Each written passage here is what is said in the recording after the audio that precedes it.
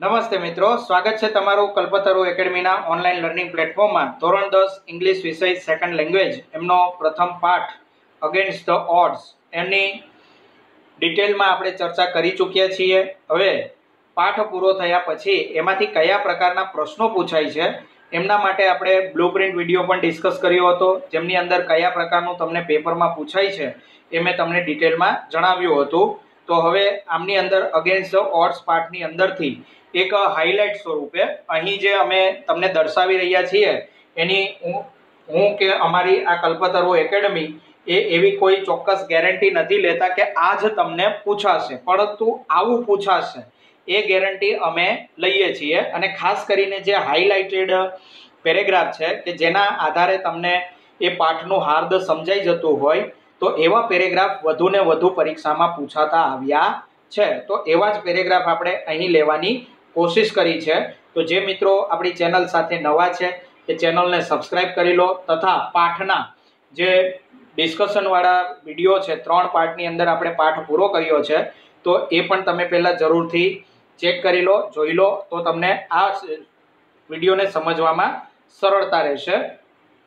શરૂ કરીએ આપણે. તો પ્રથમ તો શું પૂછાય છે તો કે read the extracts and answer the question, એટલે કે પાઠની અંદરથી એક નાનકડો એવો પેરેગ્રાફ તમારા માટે કાઢી લેવામાં આવે છે અને એમના આધારિત કેટલાક પ્રશ્નો તમને પૂછવામાં આવે છે. તો જે પહેલું આપણું છે કે ફોર 25 યર્સ, આ આપણે શરૂઆતમાં જોઈ જ ગયા છીએ, એટલે આના ઉપર હું વધારે ડિસ્કસ નહીં કરું. તો એમના આધારે એ 4 કે 5 લીટીનો પેરેગ્રાફ અને પેરેગ્રાફના આધારે તમને અહીં પ્રશ્ન પૂછેલા છે. હવે બ્લુપ્રિન્ટ અને માળખા પ્રમાણે જોઈએ તો પ્રશ્ન કેટલા પૂછાય છે તો કે 2 જ પ્રશ્ન પૂછાય છે. અહીં 3 પ્રશ્નનો મતલબ શું છે તો કે પેરેગ્રાફ ભલે 4 લાઈનનો હોય, પરંતુ એમાંથી ઘણા બધા પ્રશ્ન એ બનતા હોય છે. એટલે તમારે કે પાઠનું જે ભાષાંતર છે એને સંપૂર્ણપણે યાદ રાખવાનો પ્રયત્ન કરવો પડશે, તો જ તમે આવા પ્રશ્નોના જવાબને ન્યાય આપી શકશો. પહેલો પ્રશ્ન છે, four what did the resident of Tajnagar lobby how long. એ પ્રશ્ન એવું પૂછે છે કે તાજનગરના જે રહેવાસીઓ છે એ શાના માટેથી સરકારની સામે ઉતર્યા હતા અને કેટલા સમયથી.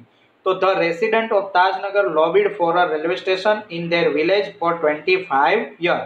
તો જુઓ મિત્રો, અહીંથી જે પહેલું વાક્ય શરૂ થાય છે અહીંયા સુધીનું એ જ એનો જવાબ છે, પરંતુ તમે પૂરેપૂરું બેઠું અહીંયા ઉતારીને આવતા રહેશો તો તમને એના માર્ક્સ મળશે નહીં, કારણ કે એને વાક્ય રચના જે છે એને થોડી ચેન્જ કરવામાં આવી છે.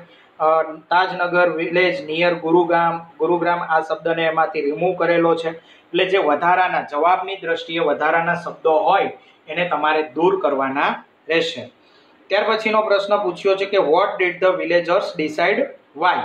ગામના લોકો એમણે શું નક્કી કર્યું, શા માટે. તો the villagers decided to make matters into there on hands because there demand for a railway station was not mat. હવે આ પ્રશ્નનો જવાબ જુઓ તો તમને અહીંથી આપેલો છે અહીંયા સુધી. Van there demand was not mat the villagers decided to take matter into there on hand. તો અહીં શું કરેલું છે કે અલ્પવિરામ પછીનું જે વાક્ય છે the villagers decided to take matters into there on hands because there demand, van there છે ત્યાં વેન કાઢીને શું કર્યું છે બીકોઝ મૂકી દીધું, અને there demand was not mat. કોના દ્વારા નહોતી એ પૂરી થઈ તો કે રેલવે સ્ટેશનની ડિમાન્ડ પૂરી નહોતી થઈ. તો એ વસ્તુ અહીં એડ કરી છે. How much money did they collect. તેઓએ કેટલા રૂપિયા ભેગા કર્યા તો ધે કલેક્ટેડ 21 લાખ રૂપીઝ. એની રકમ પણ તમને અહીં આપેલી છે લાસ્ટ લાઇનની અંદર. તો આવા પ્રશ્નો તમને પૂછાતા હોય છે. બીજો પેરેગ્રાફ આપણે જોઈએ તો જે આપણું સીતાપુર સ્લાઇડ છે એમાં village by village MGP is building network of low cost solar માઇક્રોગ્રીડ્સ that provide 2 LED lights and a mobile charging point to all paying household at a cost of 25 rupees પર week. આ તમારું સંપૂર્ણ વાક્ય છે. તો આવાને આધારે તમને પ્રશ્ન પૂછે. જુઓ, પહેલો પ્રશ્ન છે what is MGP doing. MGP શું કરે છે તો કે એમજીપી જે છે એ લો કોસ્ટ સોલાર માઇક્રોગ્રીડનું નેટવર્ક તૈયાર કરે છે. એમની અંદર 2 LED લાઇટ અને એક મોબાઈલ ચાર્જિંગ પોઈન્ટ અવેલેબલ કરાવે છે. કોને અવેલેબલ કરાવે છે તો જે લોકો વીકના 25 રૂપિયા ચૂકવે છે તેને. એટલે દરેકે દરેક વસ્તુનો સમાવેશ કરી લીધો છે. What are the advantages of solar power? તો સોલર પાવરના એડવાન્ટેજ શું છે? તો કે છેલ્લી લાઈન તમે ધ્યાનથી વાંચો, એમાં લખેલું છે છેલ્લી બે લાઈનમાં કે એ કેરોસીન કરતાં સસ્તું છે. એની જે કોસ્ટ છે કેરોસીનની કોસ્ટ એ સોલરની સરખામણીએ મહિનાની ડબલ આવે છે. બીજું કે સ્મોકલેસ ધૂમ્ર રહિત એ પ્રકાશનો સ્ત્રોત છે. તો આવા જે મુદ્દાઓ છે એ તમારે ઇન્ક્લુડ કરવાના છે. What facilities does MGP provide with a network of low cost solar micro grid? Solar micro grid અંતર્ગત કઈ ફેસિલિટી એ પ્રોવાઈડ કરે છે? તો ફેસિલિટીની અંદર શું આવશે? તો કે એ 2 LED લાઇટ અને એક મોબાઈલ ચાર્જિંગ પોઈન્ટ અવેલેબલ કરાવે છે. તો જુઓ, એકનો એક જવાબ છે મોબાઈલ ચાર્જિંગ પોઈન્ટ અને LED લાઇટ્સ, પણ પ્રશ્ન બે રીતે પૂછાયો છે. એટલે આ પ્રકારની તૈયારી તમારે રાખવાની રહેશે. અને આના માટે બેસ્ટ મેં તમને કીધું એમ કે પાઠનું ભાષાંતર તમને સંપૂર્ણપણે આવડતું હોવું જોઈએ. જો ભાષાંતર તમને આવડશે તો તમે સરળતાથી તમારો જવાબ ક્યાં છુપાયેલો છે એને શોધી શકશો. એ પછી જે ત્રીજો ભાગ છે પલક્કડ પબ્લિક લાઇબ્રેરી અથવા ડિસ્ટ્રિક્ટ લાઇબ્રેરી, તો એમનો પેરેગ્રાફ છે જે હાઇલાઇટેડ પેરેગ્રાફ છે કે સ્ત્રીઓ માટે એ લોકો શું શું કરે છે, તો એ આ પેરેગ્રાફની અંદર છે. તો what did the secretary point out? સેક્રેટરીએ શું પોઈન્ટ આઉટ કર્યું? તો કે રીડિંગ દ્વારા વુમન જે છે સ્ત્રીઓ, એ સ્ત્રીઓને તેમની પોતાની શક્તિનો ખ્યાલ આવે છે અને એ સમાજમાં એકતા લાવવાનો પ્રયત્ન પણ કરી શકે છે. એકતાની શક્તિને એ ઓળખી શકે છે. એ પછી how does the library help women? સ્ત્રીઓને લાઇબ્રેરી કેવી રીતે મદદરૂપ થઈ? તો જે વાંચવાથી કે એના માટે નથી તમારે લખવાનું. ઘણી વખત મિત્રો અહીં શું કરતા હોય છે કે જે home economy, gardening, child care, આ જે પેલું બતાવેલું છે એ લખીને આવતા રહેતા હોય છે, પરંતુ એ વસ્તુ ખોટી છે. તમને સ્પષ્ટ પૂછ્યું છે કે લાઇબ્રેરી કઈ રીતે હેલ્પ કરે છે. તો જો અહીંથી શરૂ થાય છે gate help in managing family conflict, legal dispute and professional problems. જ્યારે લાઇબ્રેરી શું કરે છે, એણે જે પોતાનો હોલ છે એ હોલ આના માટેથી ખુલ્લા મૂકેલા છે. એટલે આ બાબત ખાસ ધ્યાનમાં રાખવાની. What kind of workshops R conducted in the library? તો જો અહીં તમારો હોમ ઇકોનોમિક્સ ને વગેરે વગેરે જે છે એ આવશે. એટલે આ બે પ્રશ્નો પૂછાય તો એની વચ્ચે કન્ફ્યુઝ ન થતા.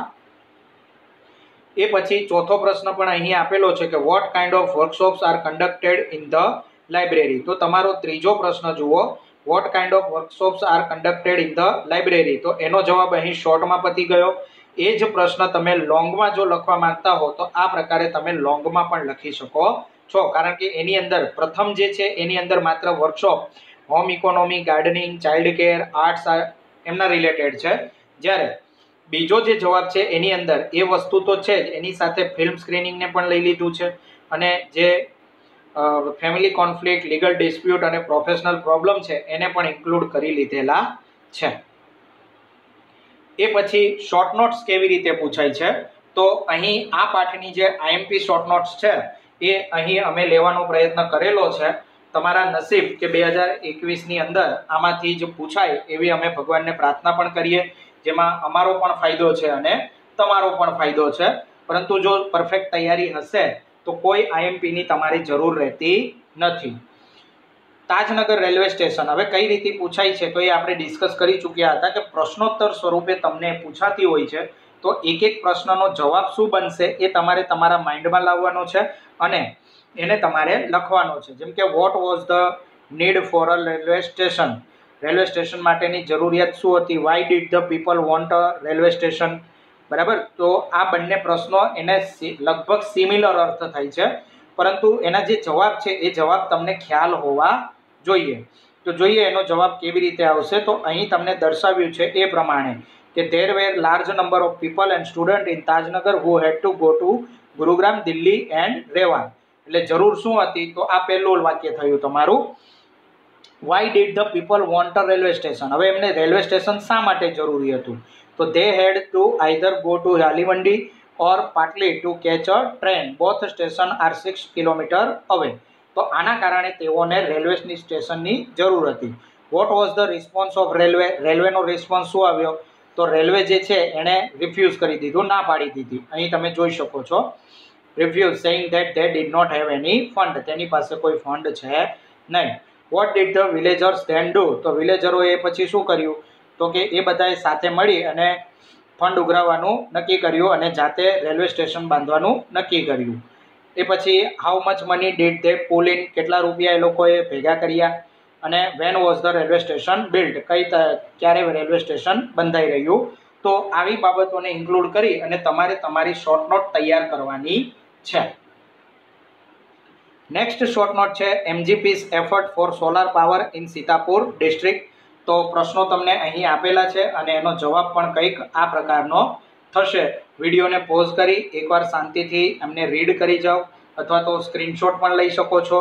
એ પછી પલક્કડ ડિસ્ટ્રિક્ટ લાઇબ્રેરી, તો એમની પ્રશ્નોત્તરી સ્વરૂપે તમને અહીં આપેલું છે અને એમનો આઈડિયલ આન્સર અહીં તમને દર્શાવેલો છે. તો આને પણ તમે સ્ક્રીનશોટ લઈ શકો છો અને સમય મળ્યેથી આની પણ પીડીએફ તમને વિડીયો લિંક સાથે અમે ઉપલબ્ધ કરાવી દઈશું. જે ગ્રુપમાં જોડાયા છે ત્યાં ખાસ એ તમને મળી જશે.